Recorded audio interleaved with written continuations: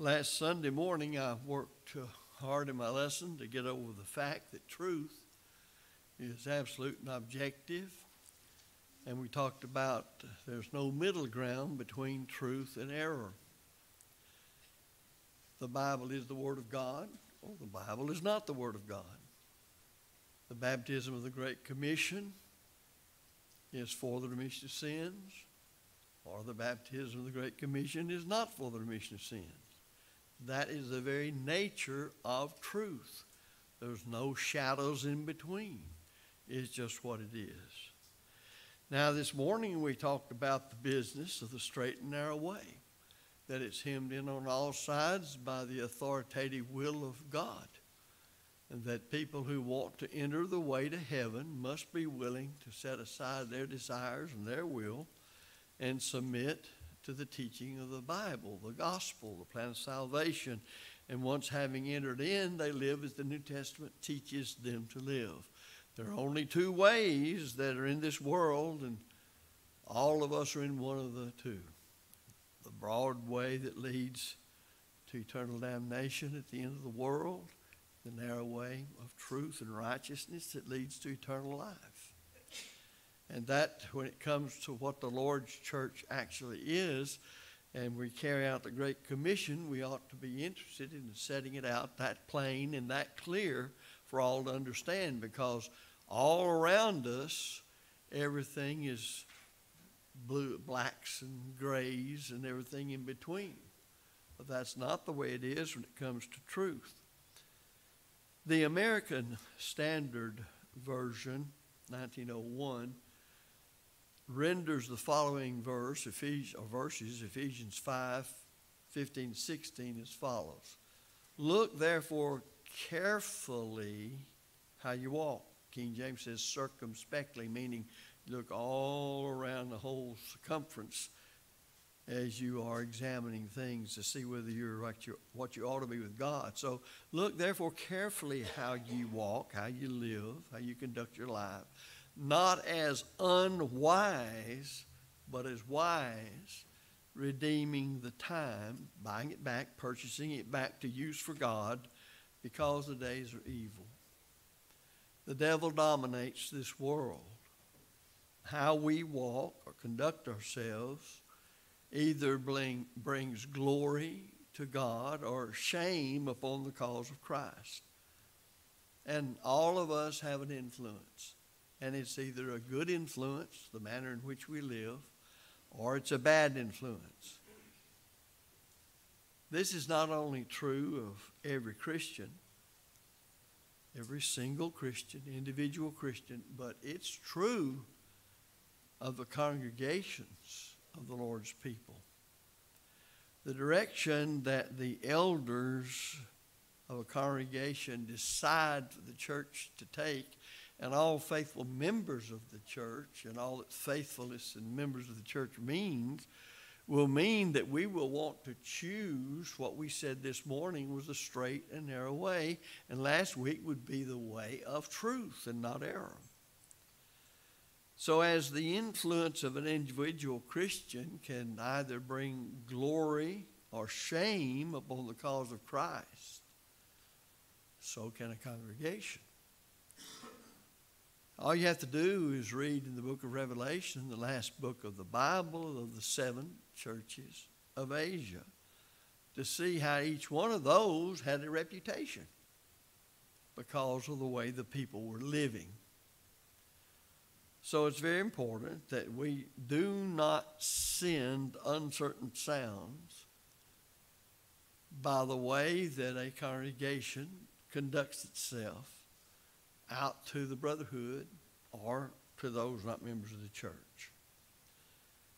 So keeping in mind what we studied, most everybody's here, if not everybody that heard last week's sermon and this morning's sermon, then let's plug this one into it, because this has to do with what we meaning the church here at Spring, individual Christians who make it up that are faithful to the Lord, what we do not want to be known for. What we do not want to be known for.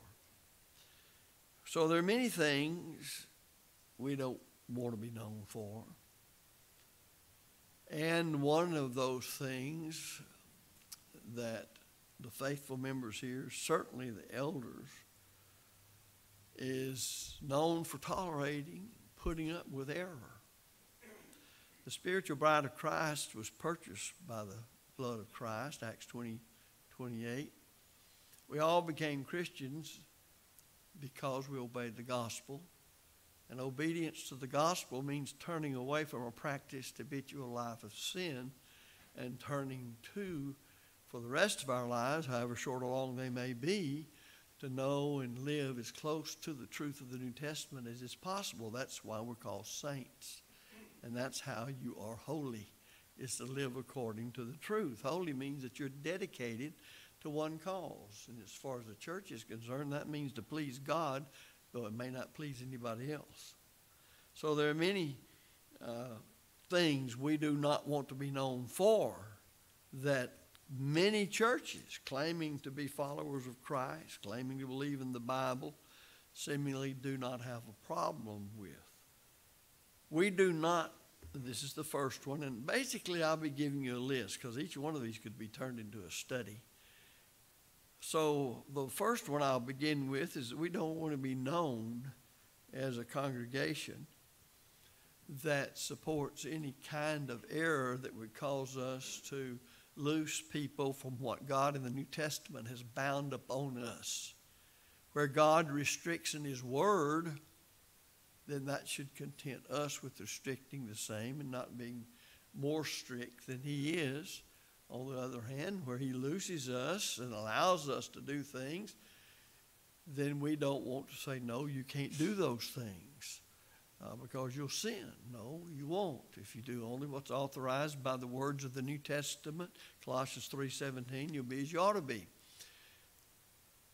Paul pointed this out, and I beseech you, brethren, by the name of our Lord Jesus Christ, that you all speak the same thing. Well, of course, he's talking about in matters that are imperative to becoming a Christian and living the Christian life. It doesn't mean that, most of the church likes boiled okra, so everybody's going to like boiled okra, or they're sinning. That's not what he's talking about at all. He's talking about things God requires of us to believe and to obey, obligatory things, that we might be saved. So we ought to speak the same thing in those matters. He says, let there be no divisions among you. Well, again, he's talking about an obligatory things. Even Paul and Barnabas had a difference between them as to whether they should take John Mark or not take John Mark on the second missionary journey. Nothing ever said in the Bible about both those men disagreeing over whether or not to take him. It was sinful. In fact, 2 missionary journeys turned out on it. Paul took Silas and went back where they had gone on the first missionary journey. Barnabas took John Mark and went to Cyprus. No indication they all fell out with one another. In fact, the church there commended both efforts. No sin involved. Paul just thought that it was better to not take John because he left them on the first journey. There are always going to be things like that in the church. There'll be things like that in your own family.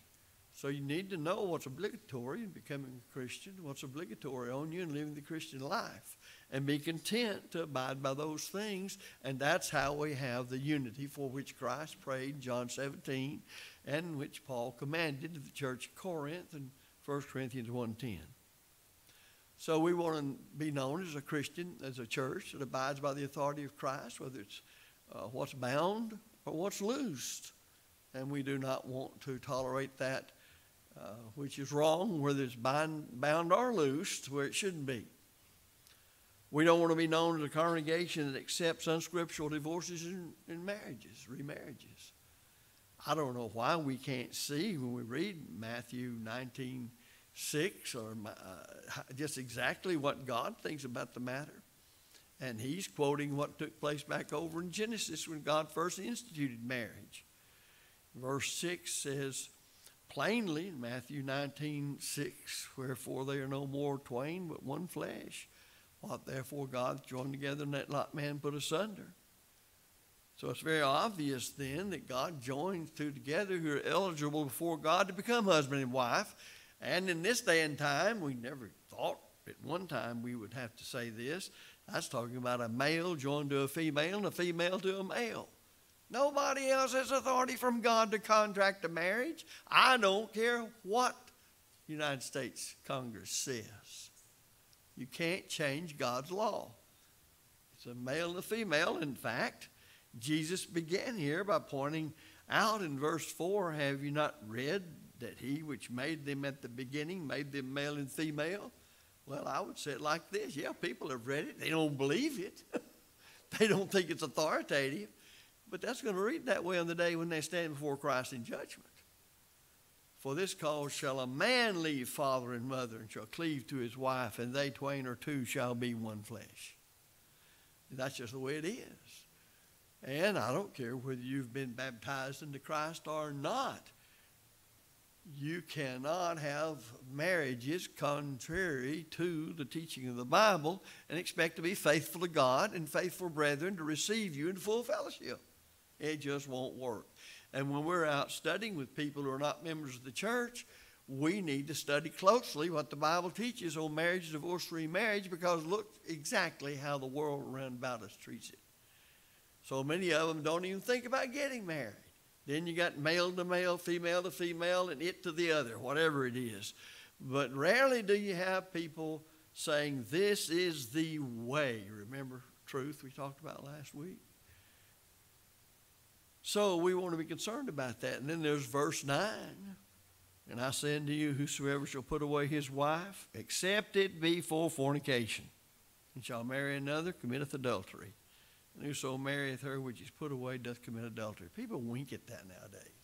It's no shame for people to engage in this kind of thing, divorce, remarriage, many times they won't.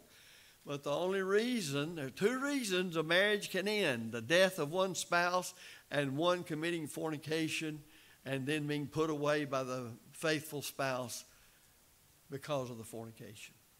It's that way. That's what the Bible says. And I'm not going to attempt to change it. And the congregation should not want to be known as one that has all that going on in it. Another is that we don't want to be known as a congregation that always nitpicks one another to death. What in the world do I mean by that? Well, you know, nitpicking means the eggs of lice. And years ago, people had lots of trouble with that. And they actually had people who would take those old powdered wigs and stuff, and because lice would be there, they'd actually sit there and pick them out for them. But it became known as just trying to find fault with anything and everybody. Folks, you can sit here with the people in this room, and if you want to nitpick and find fault, you can do it. But there's a far cry from that and people who are actually in sin, violating God's will, and need to repent. That's a different story indeed, and the Bible directs us how to conduct ourselves along that line. So we find, let all bitterness and wrath and anger and clamor and evil speaking be put away from you with all malice, and be ye kind one to another, tender-hearted, forgiving one another, even as God for Christ's sake has forgiven you. Ephesians 4:31-32. I think I can say this after well over 50 years of preaching and working with people all over the place, members of the churches, that there's been as much trouble caused in the churches over people hating one another as there has false doctrine outright taught. Well, you could be engaged in various kinds of false worship and then be engaged in having malice toward your brother. Well, you're all going to end up in the same place of torment because the Bible doesn't condone any of it. We don't want to be known as a congregation that adheres to the philosophy that one doesn't have to understand that baptism is for the remission of sins in order for it to be scriptural. We've had brethren do that kind of thing. Say that, well, if a person means to obey God, he doesn't have to understand at the point of his baptism that it is immersed in water for the remission of sins. There's been a number of brethren, and especially it happened back in the 19th century, but it's happened even today. There were debates on it back in the 19th century. You may not know it, but some of you, though this paper is no longer published, but it was one of the main papers back for years and years that when the Firm Foundation started, It started basically to combat the idea that, well, if you are baptized to obey God, even though you didn't think about it that moment was when your sins were remitted or forgiven, that's all right. And they had debates on that. Well, even in our time, and this man's only been dead a few years, he's quite a popular preacher and tremendous in his ability as a preacher, we would call him a pulpiteer, as to how eloquent he was. Jimmy Allen taught for years and years at Harding, and he took the position that, well, you don't have to know baptism is for the remission of sins, under the remission of sins, just so you're at the time you know you're obeying God. Well, he's only probably the bigger name among people that held that view, but they did. On the day when the church started, Acts 2 verse 38, and answered the men and brethren, what shall we do? Well, they were interested in being forgiven of sins.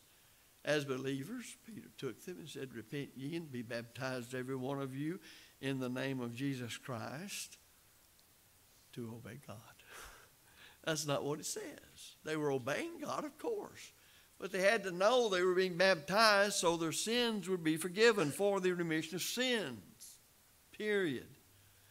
And thus, I've run across it all my life. People who knew they were immersed in water and they had in mind they were obeying God, but they thought they were saved the moment they believed. They were being baptized for some other reason. They thought it was obeying God, but they thought they were already a Christian when they were baptized. Well, that's not what the Bible teaches about the matter. It's wrong. It's error. It's not the truth. And we don't want to be known as a congregation that views mechanical instrumental music and worship as a non-salvation issue. We've got a lot of brethren in recent years who have said that's just our tradition. Nothing really wrong with it, but if it offends your conscience because we've done it for all these years, that's all right. But don't say the other fellow's wrong. He uses a bagpipe or organ or whatever. The scriptures are clear. Ephesians 5:19, Christians are taught to speak to themselves in psalms and hymns and spiritual songs, singing and making melody in your heart to the Lord.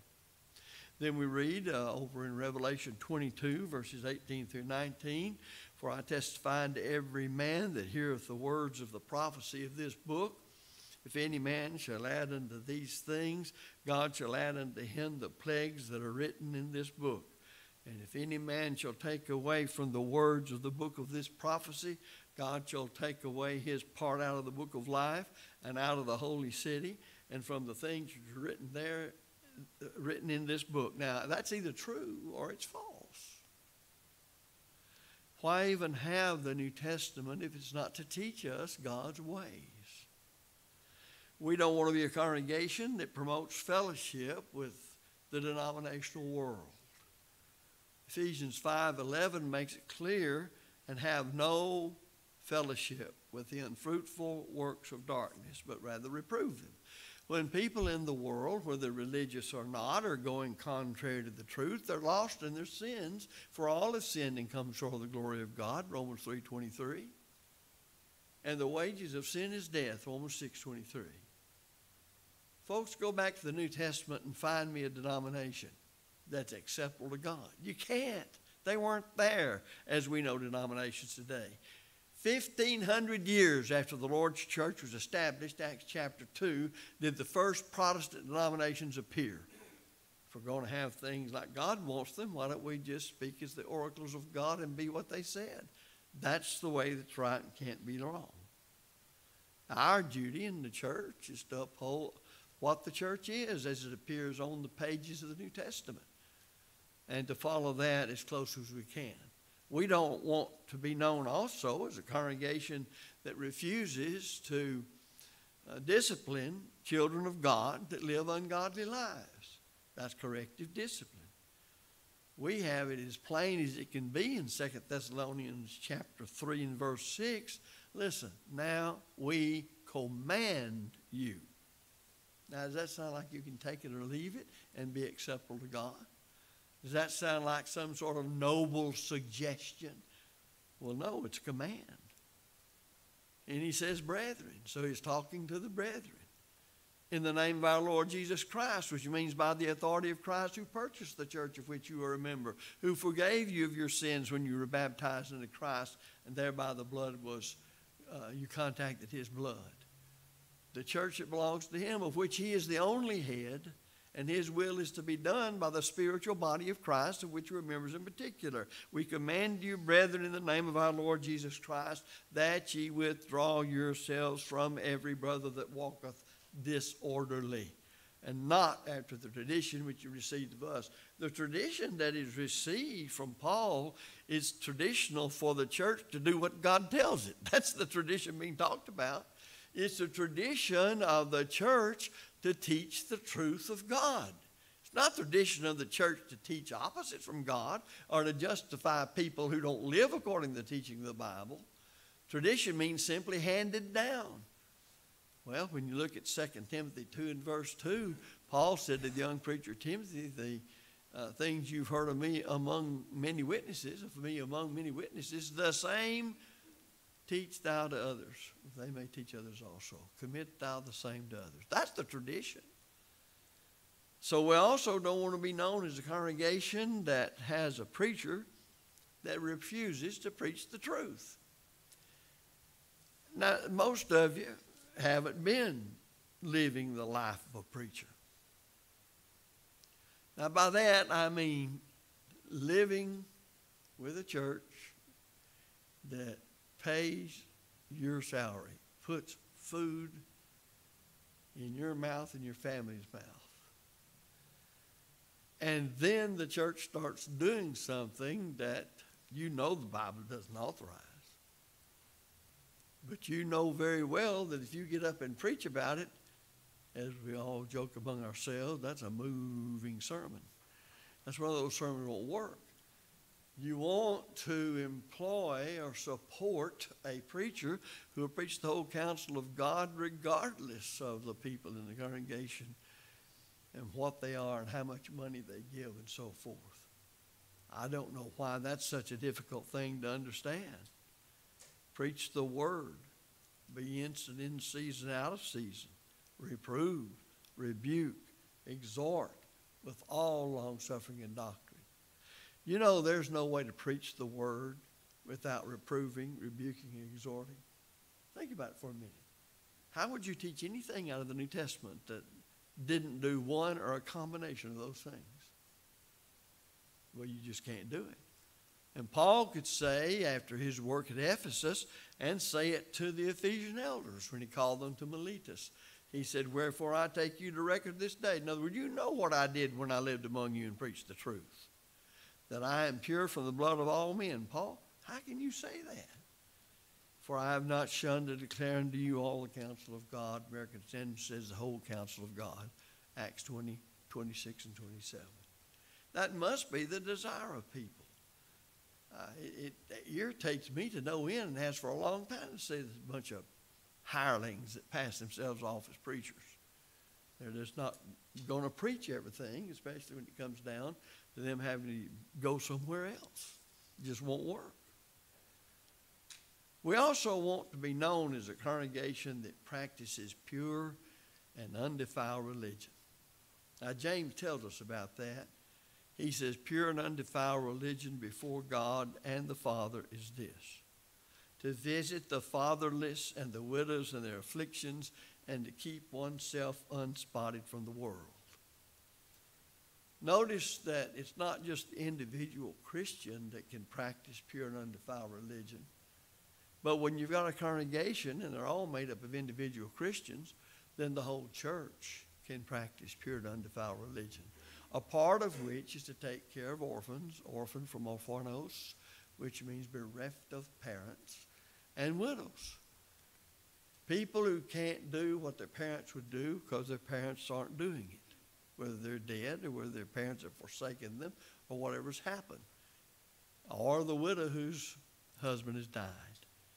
So the church is expected to have the milk of human kindness and concern for the plight of others, to be involved in that benevolent type of activity, because it's a part of pure and undefiled religion.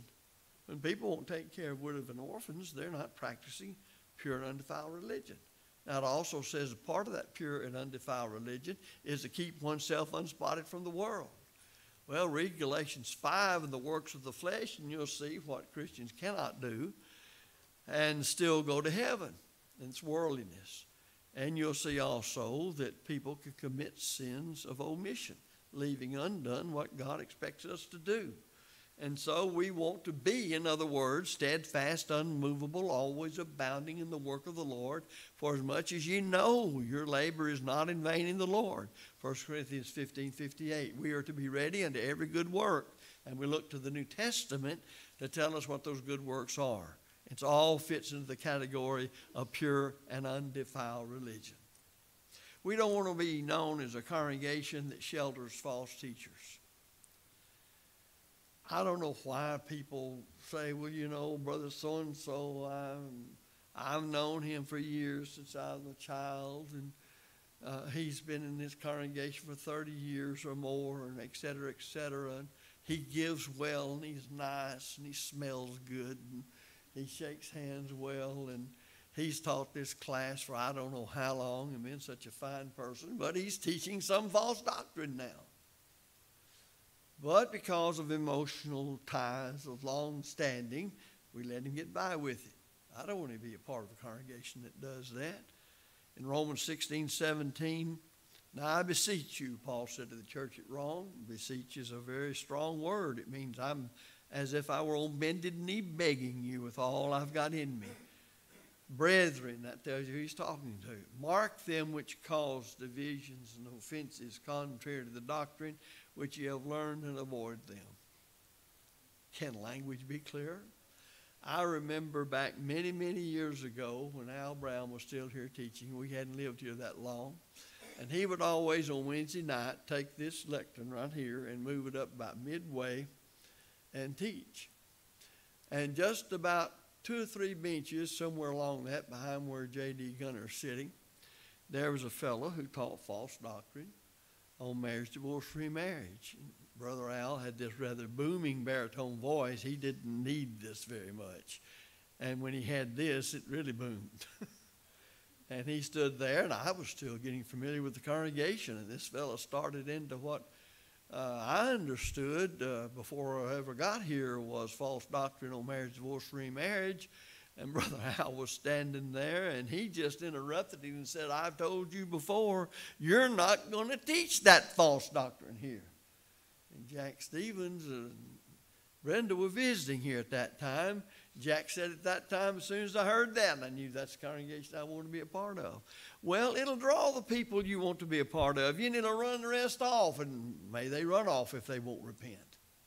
Why do we want people that are just warm bodies to be in the church when they're not converted and all that means to Jesus Christ and determined, as we studied last Sunday morning, to have truth over error and to walk, as we said this morning, the straight and narrow way?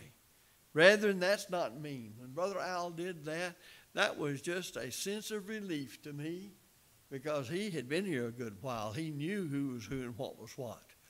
But in the next few years, we learned also there were some that were who was who and what was what. But that's the way it's going to have to be in a congregation that chooses to always be right as the Bible defines the right. There are going to be people who will want to link themselves up with you, and they expect you to put up with them in their error. The church can't please God and do that. We're the redeemed of the earth. We're the saints of God. We're the holy ones of God. Now, that's not just something we say. That means that's because we believe and act according to the authority of Christ. Moving from that, we don't want to be known as a congregation that refuses to defend the faith. I have been in this congregation a good while, and I've never known that to be a congregation that wouldn't defend the faith. We've talked about Jude 3 just recently back here in the auditorium. Well, I say auditorium, it's a class in the back for the adults. And we've noticed that we were exhorted in Jude 3 that we should earnestly contend for the faith, which was once, American Standard Version, for all delivered to the saints. That's just a part of being a Christian. You know, we have, You know, our brain is geared such as that we don't have to think about, I breathe, I exhale. It just does it because that's the way it's set up. When it comes to obligatory matters, those things necessary to be faithful to the Lord, that's the way it ought to be. In everything that God enjoins upon us, it ought to be just natural that we do that. But many times people want to say the fellow standing up for the truth and exposing error is the bad guy. And I've heard people say, oh, we shouldn't debate. That's bad. Well, I've heard a lot of folks shouldn't even be preaching. Because what they call preaching the truth is not the truth, it's error. Well, if you ask people, well, what makes a debate, a discussion, a public discussion of differences between people on what the Bible teaches, what makes that wrong? Tell me, how long do you read in Matthew, Mark, Luke, and John for Jesus, either in a semi-public way and a very public way, was exposing the error among the Jews? What about the forerunner of Christ? What about John the Baptizer? He spoke to his audience and said, who hath warned you to flee from the wrath to come? Well, that ought to tell us something if we're going to speak as the oracles of God. How far do you go into the epistles of the New Testament before error is confronted and exposed, and we're being taught, such as in Jude 3, to stand up and be counted when it comes to the truth and opposing error and upholding the truth? Then there's another one. We don't want to be known as a congregation that refuses to submit to the elders when they're godly elders, qualified, and they've made decisions in the areas God expects them to make them. What we have in Hebrews 13 is obey them that have the rule over you. And this next word's a foul word in the mind of many. And submit yourselves. Why? For they watch for your souls. I wish my brethren understood first of all, the meaning, and then the significance of the meaning of submit. Submit means they've decided it, we will do it. It doesn't mean that you agree with every little thing, but it means they've decided, and they're the ones in the position to decide it, and they're qualified to be in that position, and it is a matter that we have before us, and they've decided it, and we submit. It's that simple. But some people, I'm sad to say, all my life I've watched it in the church. I don't know of anybody that's been faithful and active in the church and hasn't seen this happen in churches. They submit, but their idea is as long as I agree with it. Well, that's not submission. Not submission at all. Let me ask you something. When those Higgins landing boats landed on Normandy, do you think any one of those men was just looking forward to that? And many of them, when those gates dropped, those Germans on those machine guns were pointing right toward them. And there were many of those that never got a man off of them. They shot them down before they ever got off. Well, then why didn't they stay in England? In fact, before they were drafted or before they joined over here, why didn't they all flee somewhere else? It's called submit. That's what it takes to be a good soldier when you're commanded to do something. Years ago when I was with Turley Children's Home, and that is getting quite a ways ago now, there was an elderly man who was in his 90s in those days, and I'm thinking back now over 35 years. And he had given a plot of land for the home, Turley Children's Home, to build a group home on. And I forgot what all was going on, but I was supposed to pick him up because they were having some sort of gathering at that home. It was about 30 miles south of Tulsa. And I went by his house and picked him up, had a pretty good little drive, and we had a good visit. You know, people in World War II got talked to quite a bit because just about everybody around me and all over the place had the age of my parents were connected to World War II. But he was a fellow World War I. Now, my grandfather had been in World War I, but he had never left the United States. He was in the Navy up in the Great Lakes, he and his older brother.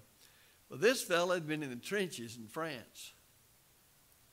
And he was forever gave me an example of what it means to submit, to do something you don't want to do and rather not do, and that might cost you your life. In fact, it could come closer to cost you your life than would that you'd save your life. He said there was a river, and there was a footbridge they'd been able to get across it. And the Germans were on the other side with machine guns set up. And he said the sergeant was standing right down where he could shelter himself on the side of the American soldiers. And he was sending the soldiers across. And said, I was back down the line that had to go across, only one man at a time. And he said, I knew my time was coming. And he said, every time one of those soldiers would start across that bridge, said about the time he got 20, 30 feet out on the bridge, that German machine gun over, said he wouldn't make it 1, 2, or 3 steps, and he was gone. And he said, I kept counting the time. I kept getting closer and closer. And he said, I got there, and I said, well, I'm going to start off running as fast as I can run, and you can't dodge because you're on that little bridge. He said, I started running when he sent me up there, and he said, I ran just as fast as I could without falling off. Said, I got about the same spot. Said, I heard that old machine gun. Said, I could hear zip, zip, zip, zip. He said, I made it across, the first one.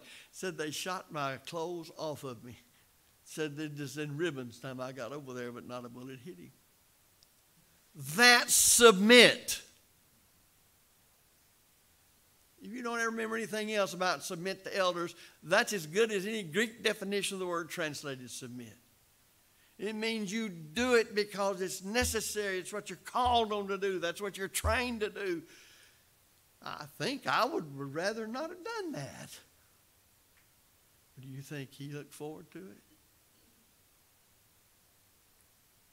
I don't know why our brethren, that's just simply saying I want it my way and I'm going to bust up matters if I don't get it. Or I'm going to leave and go somewhere else. There's a multiplicity of congregations that have had people jump one because they did not want to do what the elders decided to do. Didn't suit them. They violated this, and if they don't repent of it, they'll lose their soul. I don't care how well they preach the rest of the Bible, how well they teach it. I'd like to know how many sins Adam and Eve had to commit before they were cut off. We don't want to be known as a congregation that uses human amusements to draw crowds. That's a big thing nowadays. 1 Corinthians 1:21, for after that in the wisdom of God, the world by wisdom knew not God. It pleased God by the foolishness of preaching to save them that believe. That doesn't mean the manner or delivery in which the truth is preached. It means the substance of the message. It means the preaching of Jesus Christ and Him crucified, such as 1 Corinthians 15, 1 through 4. It means preaching the death, burial, and resurrection of Christ and why He had to do that to save our souls and what we owe God, how much He loved us, how much we should love Him. We want to be known as a congregation that upholds the truth and loves the wisdom of God, the gospel of Christ. Well, these are 13 points. You could add to it more, but I'd say if you're diligent in all these areas, you're going to be pretty diligent in a lot of other areas you may think of. So yes, a congregation is known not only by what it does, but also by what it refuses to do. And it may mean that you don't have the largest amount of people there. And it may mean you start off with a bunch like they did when they left Egypt. But you see how many arrived that left Egypt from 20 years old and upward, just 2. Or to make us realize God means what He says and He says what He means.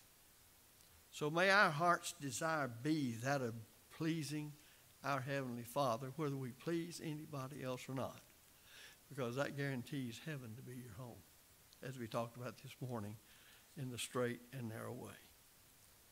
So each one of these subjects could be developed. We could spend a lot more time on it, answer questions on it. But when you put them all together and just list them, that makes us maybe think a little more about what we ought to be. What we ought to be is what God wants us to be. We have no business of being interested in anything what God wants us to be. And we all want that for each other. That's the grand fellowship between brothers and sisters in Christ. And that's what it means to love one another and to cause one another to live as the Bible teaches. If you're not a child of God this evening, we've studied what to do to become a Christian. We've studied just exactly when God in his mind is going to say, I forgive your sins, and the Lord adds you to the church. As a child of God, are you living righteously? Are you abiding by the whole counsel of God? If not, then whatever area of your life has been used to rebel against God, then repent of that. Make sure as you review your life that your whole heart's dedicated to God's will and you want to do it. You need to repent of sins and confess them if you've been an erring child of God. Pray God for forgiveness. And now's the time to make it, because you don't know when your end's coming. A man said the other day, I said, well, you know, at nearly 76 in a few days, I don't expect to live a long time. But I said, if you had asked me about how I expected to live when I was 26, I'd have said, I don't know where I'll see 30 or not. So really, at whatever point in time you're living life, you don't know whether you're going to get home this afternoon or not. So you better make it as sure as you can while you have the opportunity. And today is the day of salvation, and now is the accepted time. Thus, if you're subject to the invitation of our Lord, we invite you to come while we stand and sing.